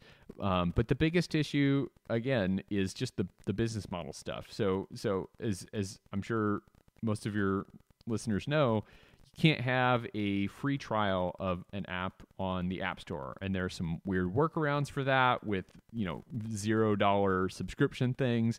But the problem with doing everything through in-app purchases is that they're not shareable by families. They're not possible to do for institutional purchases for schools, and so there are a lot of really annoying things that a company who wants to spend the number of hours of human hours to put together something like Dorico or Sibelius for iPad, the payoff is really not there. I would say of all of the companies that do stuff like this, the one that's best positioned to do this is Avid. And that's because they have moved to a subscription-based pricing model, at least as an option. They haven't forced everyone into it yet the way Adobe has, but the reason Adobe can spend all of those human hours working on Photoshop for iPad and Illustrator for iPad is that the people who are going to be using them are paying for their subscriptions outside of the App Store. So you download the app for free. It asks you to sign in with your Adobe credentials. And if you're not an Adobe Creative Cloud subscriber, it's not going to do very much for you. And Avid could do something like that with Sibelius or with Pro Tools. But Steinberg, as of now, doesn't have anything like that. And as far as I know, neither does Make Music for Finale. So again, it's not a technological issue. I think there are some technological issues, but the power of an iPad Pro is, as you know, astonishing hardware. And the software is getting really powerful as well. And the biggest issue with Pro software on these machines is just the App Store policies. We'll see, but yeah, I mean, it's just interesting to see how it shakes out. You know, the App Store policies are. You would think that this would be the time we would be starting to see them rethink some of that. You know, especially with all the other changes that are happening to the iPad Pro software and hardware. But if it hasn't happened in over 10 years, I don't know. Well, I will say that we are talking right now within just a week of Apple allowing new apps in the App Store to have a single bundle ID that includes iPhone, iPad, Apple TV, and Mac. So there is at least some softening of some things that we used to think were some of these absolute dogmatic rules of the App Store, right? Where as of just a few days ago, a developer can put a new app. This is one of the points of contention. It must be a new app, but a new app can go into one of the iOS stores or the Mac App Store, and a single purchase will get you access to that app on all platforms now. Yeah, that's great. And I'm hoping that means that more iOS developers are going to do the Catalyst thing where they port their iOS app to the Mac, because I'm a little disappointed at how few options there are now. And I've got a couple, particularly two developers and they have definitely heard from me, the Fourscore people and the Tonal Energy people. Not stopped hearing from me about, because I plug my Mac in to the sound system at the front of the band room, and I'm like, my goodness, a tuning drone app with keyboard shortcuts, and on my Mac, which is also what I use in my private studio too. So right, well, and like that's I mean that's the dream, right? Is to be able to do all those things on whatever platform you're at. I wonder if an app like Dorico, which has to also use all of these cross-platform frameworks to make Dorico run also on Windows, would make it that much harder to develop all of that logic and do all of that user interface work in Catalyst for the iPad. Because right now they're using the Qt framework, which is also what a lot of Mac and Windows cross-platform apps use. It's also what Sibelius uses to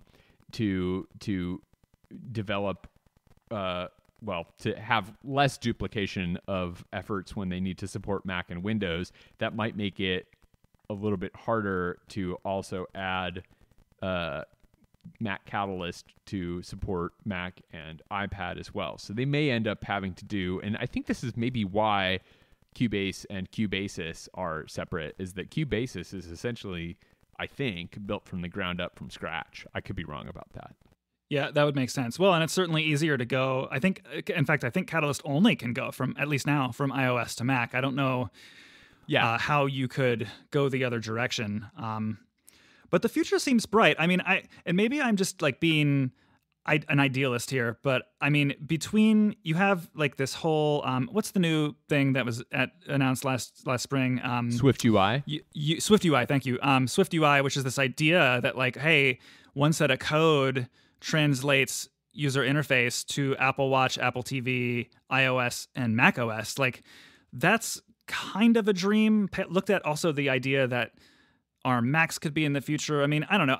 I hear stuff like, people in the Mac community like Jason Snell muse about an iPad Pro running macOS as a development tool, and I just get really excited. But maybe I'm getting ahead of myself. The thing that I really want, and I talk about this all the time, you mentioned Jason Snell. I don't know if you're in the Six Colors Slack, but the thing that I always talk about with people in the Six Colors Slack is the thing that I want more than anything in the world is a 27-inch multi-touch display that can work as an external display for my iPad or an external display for my Mac.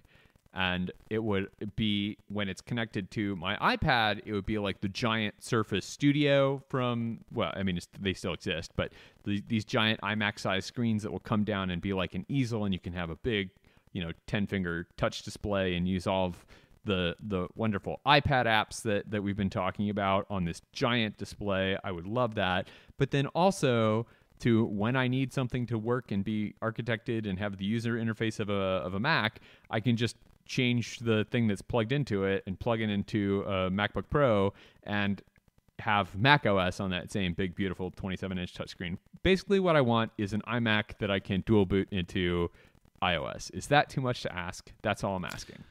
I think though Swift UI and the ARM-based Mac thing, like I think a lot of shoes are going to drop in the next couple of years, and that, like, I don't know. I think the future is looking pretty bright. Like, I don't think that's that far off. I'm that's from your lips to Tim Cook's ears, right? Right. I mean, I think about that, and like some of these computing problems are like, I don't know what else I could really possibly ask for, like to be able to, like, I just try to think like even the iPad. This is why I'm using it for more than just a classroom device these days, is because it checks off more and more boxes every year. And I cannot wait. I know, as someone who doesn't use a keyboard as much as I do, it's maybe not as exciting, but I mean, like, the new Magic keyboard with cursor that was just announced looks like a dream come true. So yeah, I mean, I think I will be using it more now. So we're talking just a day after that was released publicly. I downloaded it, and the first thing I did was connect my Magic Trackpad 2 to my iPad, and it's amazing. It's fantastic. It's everything that I could ever hope for. It is delightful in all the ways that working on the iPad is delightful, and it is practical in all the ways that I would need it to be a useful tool. I have very, very little negative to say about it, having used it admittedly for, total of like 18 hours so far, most of which, I've been using other things too. So, but it's very, I'm very with cool. you. It is very cool. And the keyboard is going to make it all the better, because the main thing that I'm running into is I'm like, well, it's not that delightful having this secondary piece of hardware that's just detached from it that I'm using, because I'm also using the Magic Trackpad too. But, when it's just right there in front of your fingers, well, when your thumb is floating over it, it's going to be a whole different game. Yeah, I've never really been tempted by the smart keyboard cover for an iPad, but I am very tempted by the Magic keyboard for iPad. I don't know if I would carry it around with my iPad, but I can totally imagine using it as like a dock at my desk in my office at school, where when I come in, I just kind of magnet my iPad to that dock and leave it plugged in so it charges while I'm there, and then I can type when I need to, and then when I want to, sit down with a student and look at their score, I can just rip it off of there, turn the iPad into portrait mode, and grab the pencil and go. And then just have that as a place to set it down. I think that is probably the thing that I'm most likely to do if I can convince myself that it is worth $350, which Correct. Is wow. Yeah, I know. It's like a lot of money. Apple has made me spend a lot of money in the last few years, but this takes the cake. It sure does. Yeah. the sad thing is that like I don't have any question in my mind as if I'm going to buy it or not. Like it's happening. The second part of the dream is also like the current keyboard case for the iPad Pro makes it, even though it's way cleaner and more minimal in terms of like how it opens and closes than the first generation keyboard cover case, it's actually a lot more awkward to take the iPad off of because it does not maintain its form. Like the old origami style keyboard, which I gifted to my wife when I upgraded, so she's got it. I mean, you could just like rip the iPad right out of it and then slam it right back on without it losing its shape. Whereas, I don't know, whenever I take my iPad off the second generation keyboard, I feel like it's occupying more space on my desk than maybe it is. But yeah, I just have a regular Smart Folio on my iPad Pro, and I don't take it out of there as much as I would like. I feel like I should take it out there more because I really only need it for when I'm transporting it. But I think this is the thing that would make me, if I was, again, and I think I'm probably going to get it, especially if the federal government just, decides to hand me $1,200 in the next few weeks. It becomes much more likely that I'll get one. But it seems like you can just like kind of rip it off whenever you want, and I can carry it around. Like all the videos of it made it look like it was pretty easy to just kind of grab it and pull it away from the keyboard. And maybe I would just need like a slip cover or something to put my iPad in. And that's what I'm saying is like the joy of using the iPad as an iPad, because admittedly the 12.9-inch iPad really demands to be used more like a laptop than it does a tablet, to me, at least in terms of orientation. And to be able to go back to that place where it's a lot easier to just rip it right off the dock, in this case the keyboard, I feel like that would encourage me to hold it in my hands more and use it detached from the keyboard, which is honestly what I like a lot about using it. And it's something that when you use the larger of the two iPads, you don't quite get that comfortable. Like I don't read as much in bed with my 12.9 iPad as I did my old iPad Air back when I used that one. Yeah, I'm the same way. When I bought my current iPad Pro, I sold my previous 12.9 iPad Pro, but I still have the iPad Air 2, and that stays by my bedside. And if I ever want to read stuff at night or in the morning, I do that on my iPad Air 2. I cannot, and I've strongly considered in the past buying a new iPad mini for stuff like that, but I would just feel like such a chump if I was walking around carrying a MacBook Pro, an iPad Pro, and an iPad mini all day. I could never live with myself. I know. Well, and I just don't want to learn or have two different iPad OS paradigms on my person at the same time. Like I would, if I got another iPad, I would definitely get the 11-inch iPad Pro, but then it's like, people really think that I like gadgets. I really don't. I actually want to have less of them in my life, not more of them. That's why, the iPad Pro is like the closest thing to the one thing I want to be toting around all day. That's kind of why I've landed on it. But yeah, no, I definitely wish that it were a little bit smaller than it is for holding in hands. And to that point, one of the things that I really love about the iPad Pro is that it actually allows me most of the time to not have to carry a Mac with me. When I first started using an iPad, I would carry my iPad and my Mac everywhere. I would carry both to class. I would carry both to the office. I would carry both to the coffee shop. But now, unless I am planning to demonstrate something on a desktop application in class, I can comfortably leave my Mac in my office. And when I come from my office to home, I leave my MacBook Pro in the office. I have a giant iMac at home, and I will leave the MacBook Pro in the office, and I don't carry it with me again unless I know that I'm needing to do something very specific over the weekend. It stays in my office, and it's great. Yeah, totally. That's where I'm at. Yeah. Hey, I've got some lessons starting up pretty soon. Can we do a quick album of the week and app of the week? Yeah, sure, totally. I don't know what kind of albums and apps people normally recommend. It's so diverse. That's why I love keeping this as a segment on the show. Okay. I don't know what kind of stuff people normally recommend, so I will recommend something, and if this has been recommended before, let me know. and it's just a single piece of music that I'm going to have my graduate music theory seminar students take a look at pretty soon. But it's a piece of music by Caroline Shaw. It won the Pulitzer Prize in, I should have looked this up beforehand, I want to say 2012, maybe 10, 8. It's called Partita for 8 Voices. And a lot of music that wins the Pulitzer Prize is just like angular and weird and angry, and my mother would hate it, but it's the kind of stuff that I listen to and I really dig. Like I'm a composer, I write weird stuff, and whatever, that's what it is. This one piece of music, though, is one of the most universally likable and liked pieces that has won the Pulitzer Prize in a very long time. It is a piece that I, as a person who listens to a lot of weird, ugly music, really likes, and it is a piece of music that people who do not listen to a lot of weird, ugly music can really, really like. It is, again, it's by Caroline Shaw.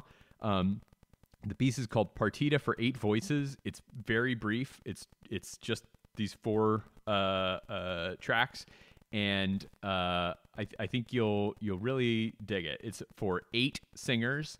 She's one of them. She was the youngest person to ever win the Pulitzer Prize at the time. She was 29 years old, and for that we will never forgive her. But she seems like a very sweet and genuine and very smart person. And this is a very cool piece of music. And then the app that I have for you is a music-related app that I don't know if you have talked about on the show before. I did not mention in any of our discussion today an app called Encoda. Are you familiar with this? No. Maybe. How do you spell it? Lowercase Nkoda.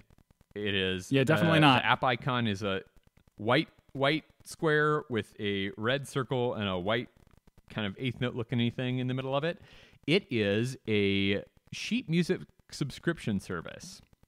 So in a world as we are in now, where everything is its own subscription service, there is this very compelling subscription service for sheet music. They are, and also in a world where everything is either the Uber of whatever it is or the Netflix of whatever it is. This is Correct. a Netflix of sheet music.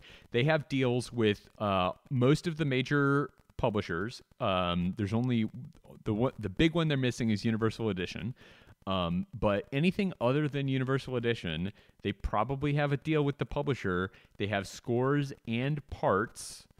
And it's its own score reader, so you can open these scores up, you can download them, you can annotate them with an Apple Pencil. It is cross-platform. You can use it on iOS, Mac, Windows, Android. If you've got one of the Kindle Fire tablets, it runs on a bunch of different things. I don't think it runs in a web browser yet, so I don't think you can use it with Chromebooks. But the whole point is that you pay one subscription price, which is $10 a year, or $10 a year. That's not true. It's $10 a month, and you get access to their entire score library. And they've got all kinds of stuff. They've got educational stuff. They've got rock music. They've got musicals. They've got all kinds of classical rep. They've got lots of different editions of some things. So for people that are studying and want to compare different editions of like Beethoven piano sonatas, you can do that. They've got this beautiful Henley editions of the Beethoven sonatas. They've got really recent stuff. So my graduate theory seminar that I mentioned earlier is focusing on contemporary music composition, and so it's got some stuff that would be really hard for us to track down, even through interlibrary loan. Would just be really hard for us to track down these things. So they can I can ask my students to look at a score of an opera that was just premiered 2 or 3 years ago. We've got the whole score available to us in this service, and it's really, really cool. So you can put your own collections together. You can share collections of scores. You can share annotations of scores, which is very cool. It's got a lot going for it. And the biggest thing it has going for it is the library itself. I would say as a score reader, it's not quite as good as something like Fourscore or Music, but it more than makes up for the lacking in some of the score reader features by the amazing library that it has. So that is, again, Nkoda, Nkoda, and that is in whatever your favorite app store is. I have no idea how this isn't on my radar. This is my afternoon now. Oh yeah, it's amazing. Get the free trial of it. I think the free trial is 7 days or 14 days or something, and you'll just like spend all afternoon looking through it. Like I use this for class all the time. So again, like if I know that I need like, I don't know, like if I want to look at a piano vocal version of like a Radiohead tune to show in my Theory 2 class, it's there. So, all kinds of stuff. Wild. Wow. Okay. Downloading now. Gosh, so this is hard for me because yeah, seriously. I have to like cheat on my own show because like I don't listen to as much, I don't listen to as many podcasts and as much music when I'm home. It's just something that I do. I listen to more music than I do podcasts when I'm at home. But I cheated when I recorded 2 days ago, and I said the new Childish Gambino record I'm going to premeditate as my album of the week. And it turns out I have listened to it multiple times since and actually can stand on that statement and say things about its musical merits now. Nice.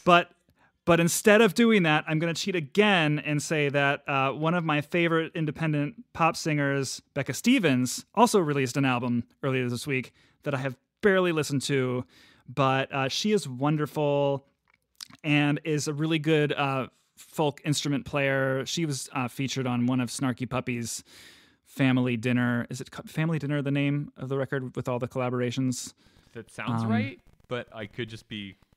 feel like Family Dinner. Snap to grid kind of thing. I'll link her collaboration with them in the show notes. She's a wonderful songwriter and just like she's just got a lot of great stuff going on, and I'm really looking forward to digging into her new album. It's called Wonder Bloom. She's been actually performing selections from it on her Instagram account. She's just been like stuck, I think, in either her home or her brother's home with his family, and has just been like publishing lots of heartfelt song performances to her Instagram channel. And I don't know, it's just very touching and considerate. And she's the kind of person who is her musicianship shines when she's, like when she's all the band is taken away and it's all dressed down like that, but then it also shines under like higher production values with like really thoughtful arrangements. And she's great. She collaborates with Jacob Collier. He's kind of like, I think a lot of people in the music community, especially the theory community, are kind of fanboying over Jacob Collier these days. So I hear about it from my students all the time. Like I'm so sick of hearing from my music theory students about Jacob Collier and Adam Neely. Oh, Adam Neely. I will say they're cool. I like them. They're cool. I'm done. We just need a little break. I'm sure that I can imagine being a college student and having the time to just watch Adam Neely YouTube videos. And I do really quite like Adam Neely's YouTube videos. They're very entertaining, especially he did a really good one recently of analyzing the national anthem at the Super Bowl that I compared it to the Whitney Houston one. That was actually a really nice one. But no, I totally can imagine all of your music theory students just like wanting to do nothing but talk nonstop about those two people. So anyway, Jacob Collier, say what you will about his music, but he has a couple of really nice collaborations with Becca Stevens also. No, I like his stuff. It's very cool. Yeah, very, very cool. So Becca Stevens is great. Oh gosh, an app of the week too. So like when is there not something that I'm using? I'd really like, I feel like I'm cheating here because this gets so much attention whenever I talk about software. But for the 3 weeks I was at school between child leave and this whole mess that we're in, when I got back to work, I had to do the planning for our band adjudication, which is like when all the middle school bands in the district perform on a stage in front of 3 judges. And I'm not like a real great logistic guy. So even though a lot of things I do with technology are about productivity, I always tell people like I'm strapping myself together with duct tape. That's what you're seeing me like hold myself together. I'm actually a mess. I need this technology. So my trusted friend OmniFocus recently became something that I've depended on a lot more for my work because I got back to work and I was totally like not adjusting very well to all of the responsibilities. And I had a week to prepare for this giant field trip with lots of material responsibility and logistic responsibility and communication. And I have these little text-based project templates in OmniFocus that I actually, in an app called Drafts, I have these text files that I trigger them, and then I give it like a date, like a due date of an event, and then it asks for some other information like what is the name of this project and like, you know, what is the date you want to start working on it, the date that it's due, and then it automatically fills out a project in OmniFocus with due dates and deadlines that are relative to the actual date of the performance. So it like ordering the pizza for the students to eat will show up as due like 3 days before the actual event. Organizing the score packets for the judges will show up as like I can start working on it the day before, but it's due at the latest at noon before we hop on the bus, stuff like that. That just really holds me together, and I would literally forget every responsibility that I have if I did not premeditate these elaborate templates. I'm not an OmniFocus user, but I know a lot of OmniFocus users. I'm a to-do person myself, but it seems like, you know, a thing that I can totally imagine running my whole life by. It's definitely a way of life. Like it's of all the to-do apps, it is an app that asks that you use it its way.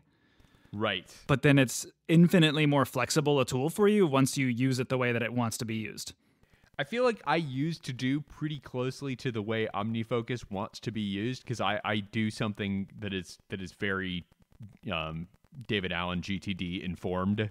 Like my system is kind of basically my version of GTD, which I think is basically how OmniFocus wants to be used. I'm just really happy with To Do. And it's also part of SetApp, which I don't know if you've talked about SetApp before, but I'm a big SetApp nerd.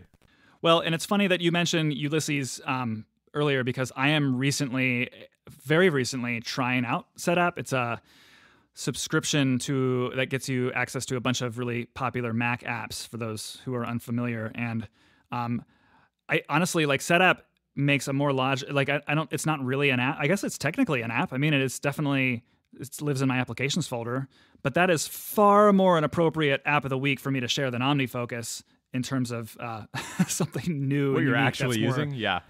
What I'm actually using that's new to me. So I'm glad you mentioned it, because I'm actually going to make that my app of the week because because it fits the criteria of this segment way better. That being said, I'm not cutting out the OmniFocus part. OmniFocus is a killer tool, and it saves me every time. But we could do another hour on all the things that I use from SetApp.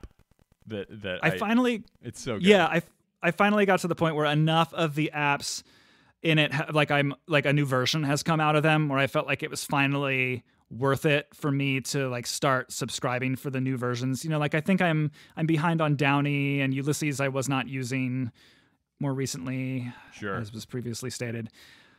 It's got a lot of really good Mac apps that are for productivity, and To Do I have seen there. I just, I don't use it, but I hear excellent things about it.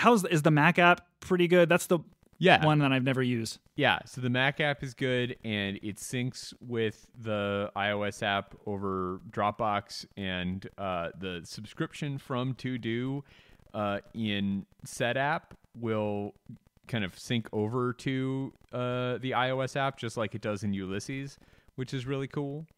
It is less structured. It is more up to you to create the structure. So all that structure that comes from the very opinionated OmniFocus that you were just talking about earlier.